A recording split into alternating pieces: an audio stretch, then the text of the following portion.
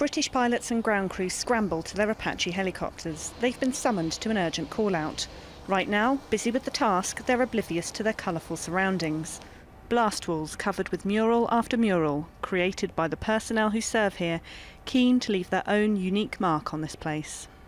There are around 90 of these across the flight line here at Camp Bastion, and every time a new squadron comes in, they add to the artwork. So I'm going to meet an airtrooper who's working on a new mural right now. So this is what I work off. Katie Carter's role in Afghanistan is to refuel and rearm the Apaches, but before she even arrived here, she also had plans to paint.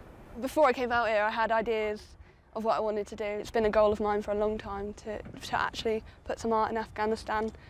And then when I finally got out here and found out that no one had started designing yet, I sort of jumped at the idea. But producing artwork in a war zone is not straightforward. I've had some difficulties trying to find materials and tools to actually paint with. My friends had to send me out paintbrushes, and I was even going to get the paint sent out. Airtrooper Carter's using those materials to create something very personal to 654 Squadron. The squadron's so close and we work so close together. It was like our family tree. And because Afghanistan is so part of our way of life now, it's like you know you're coming out here, you know your job. For now, Army Air Corps squadrons are still being deployed to Afghanistan, but combat troops are due to leave the country by the end of the year. So what happens to the murals?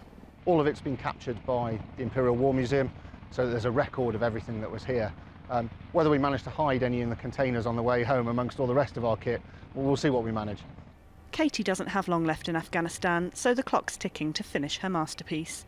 Cassandra Allwood, Forces News, Camp Bastion.